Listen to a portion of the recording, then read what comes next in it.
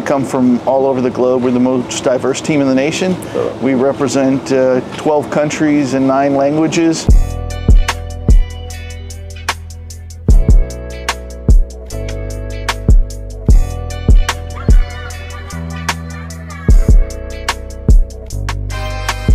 Good morning, Warriors. We're back with another season preview. This morning I'm here with Head Coach Erik Zimmerman of the Westcliff men's water polo team. Coach, good morning. Good morning. How's you doing? Good, good. How about yourself? Pretty good, pretty good. Good. First things first, how was your off season? Did you get any time to relax and just chill out a little bit? Yeah, I got some time to relax. It was nice to hang with the kids, and it was a good summer. It was a great summer. That's good, that's good. So getting right into it, I know this was a huge off season for you. This is arguably the biggest team that you've had at Westcliff, arguably the most talented team you've had at Westcliff. What were some of your focuses going into the off season as far as strategically or just pieces that you've required? You know, getting guys of character to commit to, you know, kind of the end goal and believing in that.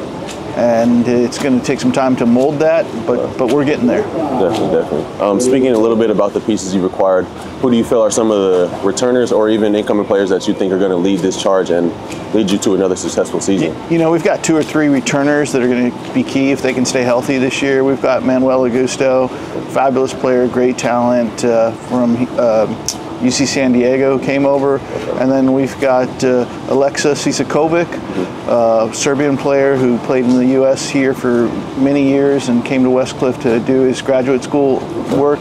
And then obviously the goalie position is exceptionally, you know, important for us to make sure that that's secure, and we're bringing back Armin Justine, probably one of the better goalies in the nation this year.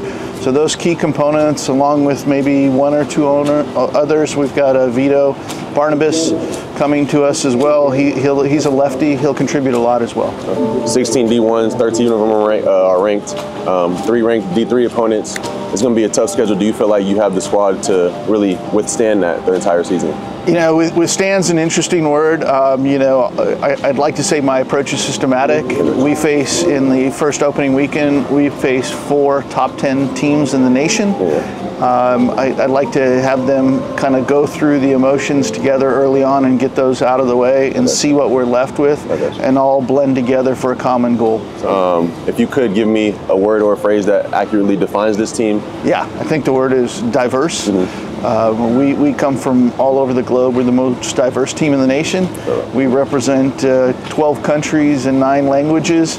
And I think that these guys have already been through a lot in their life. And I think there might be a little bit of buy-in, but they know how to persevere. I feel it. I appreciate that, Coach. I'm excited.